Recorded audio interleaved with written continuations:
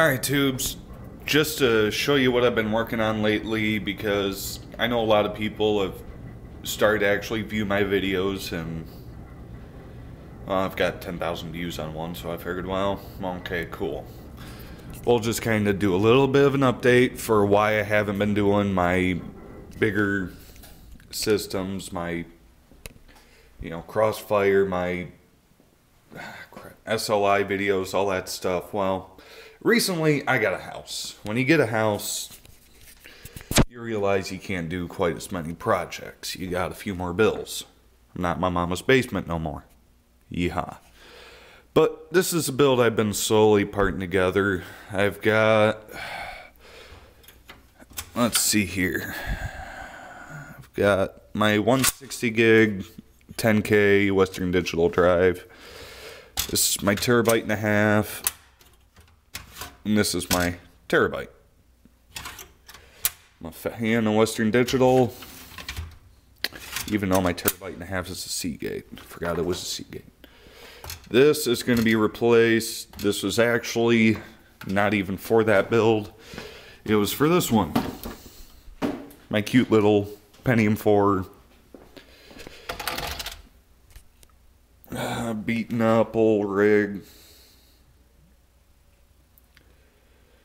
2 gigs of RAM. She started giving me issues. I got irritated. I picked up this board again. I did have a Skull Trail for a while. It burned up on me, but I love the performance of it.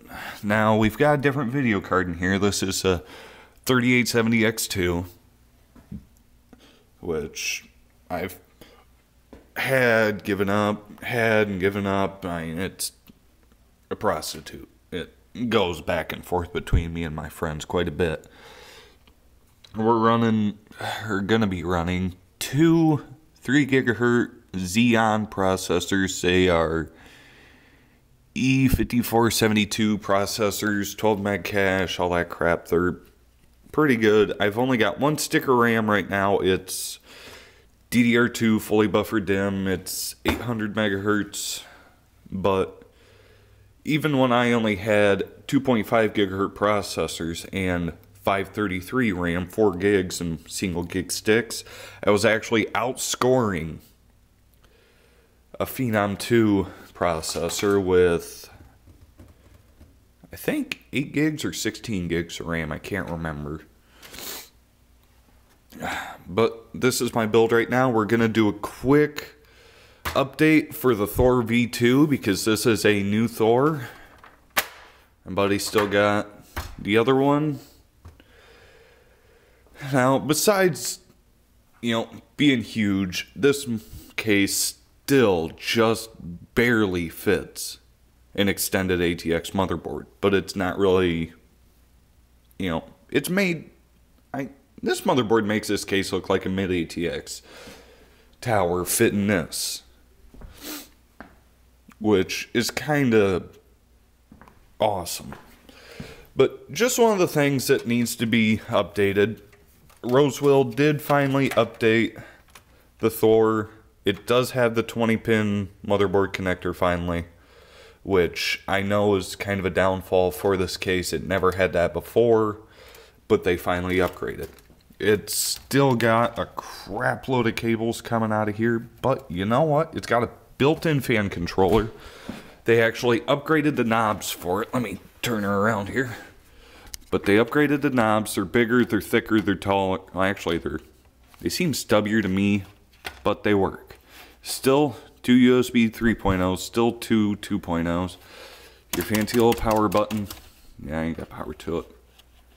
You got that. Still got the Batwing. 230, wait. Oh, I almost lied to you. 230 in top. I actually changed out the fan on the front one. That's also an LED now. We've got this LED fan. That's it for LED fans. I added this one. This is an extra. This is a coolermaster, 120 mil. I kind of wanted to put a 140 in there, but I don't have a 140, so whatever. That's what you get. You got your 140 in the back, blah, blah, blah. We're just pretty much going over random crap we already have. Anyways, this is my new bench. As you can see, I still enjoy boxes and all this crap, but that's me. My nice little Logitech keyboard. It's small, but damn it, I love it. Coolermaster Hyper. Wait, no, TX3. Good little power supply. That one's missing a fan right now. This is the actual one. I got a wire tangled on there and I don't really have 3 hands. Oh, hey, and it came right off. Awesome. But I got 2 of these. These are going to be running on here.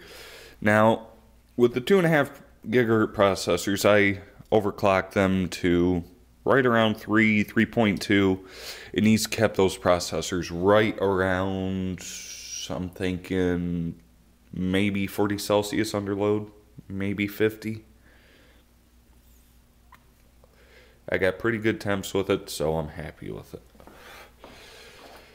Alright, anything else I'm missing here? I don't think so. I want to get my 850M again, but I can't.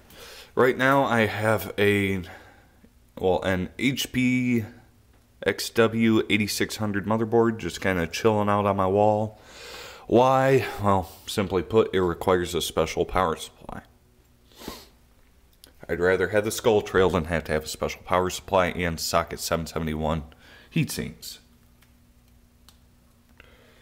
That's just me. And we come over here, we look at my wire bundle and mess and crap. Just to come over here and look at this. Okay. Now a lot of homes don't have this. I put this in. This is just a little network switch that goes straight upstairs to my router. A lot of people don't know why I enjoy wired connections so much, but you know what?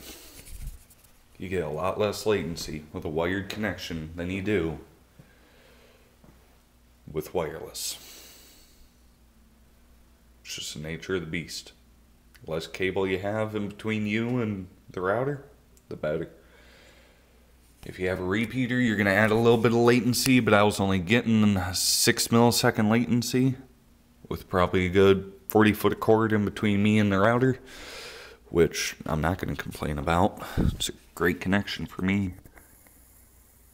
Yeah, my zoom sucks. But that's what I got. Alright, tubes. Anyways, I'm getting out of the basement, going up to sit on my butt and watch TV. Got a quick little update for you.